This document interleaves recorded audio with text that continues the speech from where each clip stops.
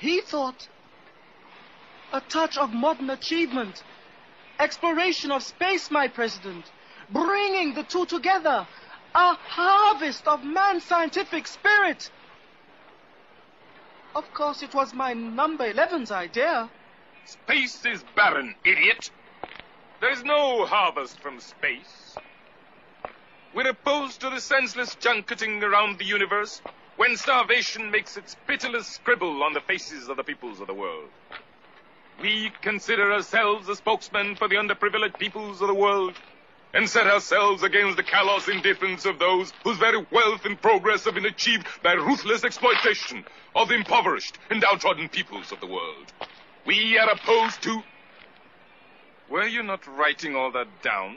I've got it down by heart, my president, word for word. Let me hear it.